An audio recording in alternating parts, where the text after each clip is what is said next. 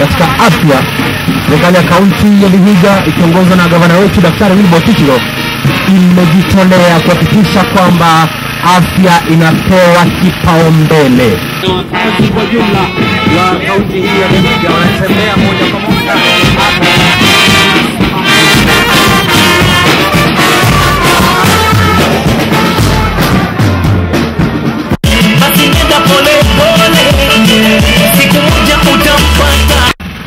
ya majani pale, na pia vitu kama mahindi inajulikana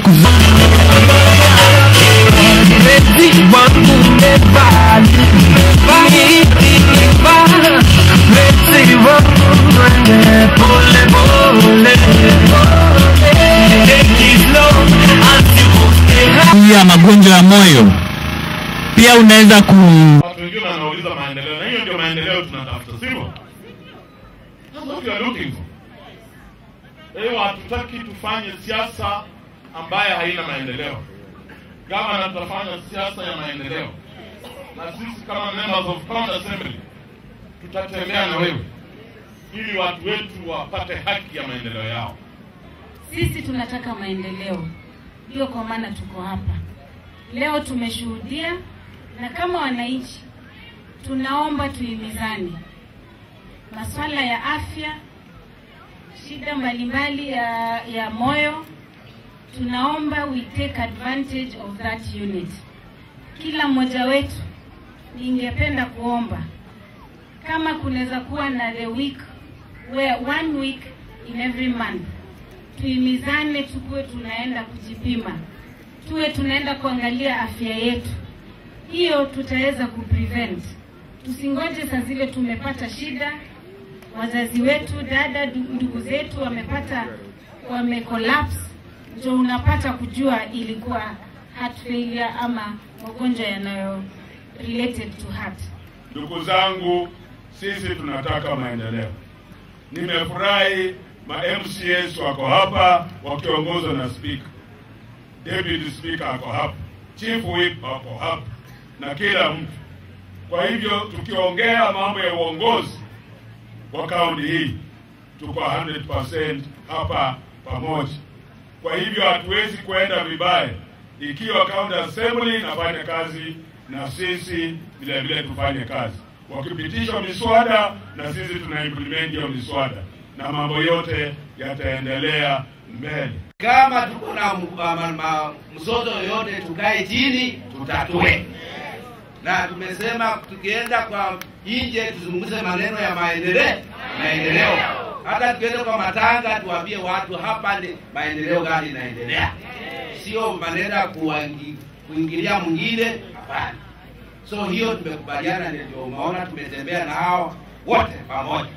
So mimi nasema asante sana kwa speaker na leadership yao kwa vile tumetatua hii maneno sisi wenyewe. Kumekuwa na maoni ya watu mbalimbali na rumors zimetembea ya kwamba sisi county assembly kunataka kuimbichi gavana wetu. Nataka kusema ya kwamba kuna wale wengi na wale wachache. Wale wachache walikuwa nataka tuimbichi gavana wetu, na wale wengi tukasema hapana, kwa sababu hatukuona sababu muhimu ya kuimbichi gavana. Kama ni mambo ya maendeleo, gavana amefanya maendeleo kiasi. Tumeona barabara ameweka, tumepeana basari, kuna madawa kwa hospitali. Hata kama haitoshi, lakini ukiangalia kaunti zingine kunaona yetu inafanya vizuri.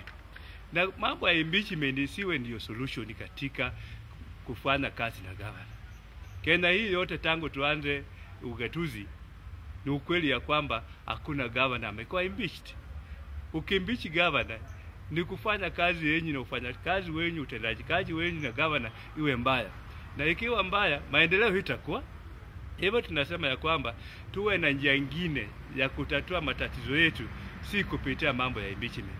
Sasa wengi tulisema hapana impeachment, tuwe na mazungumzo mzuri na gavana, mahali ambapo afanyi vizuri tumueleze, na tumekubaliana kutakuwa na kuwe na mikutano karibu kila mwezi, ambapo mahali ambapo tunaona hapa hajafanya vizuri tuarekebishe na tujadiliane tuone njia gani kutafanya, ndio tupatie wananchi wetu service nzuri.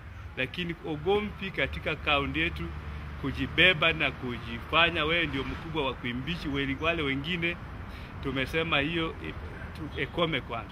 Ufahamu mwingi kuhusu magonjwa na inaweza leta change within the community. JJ, asante sana.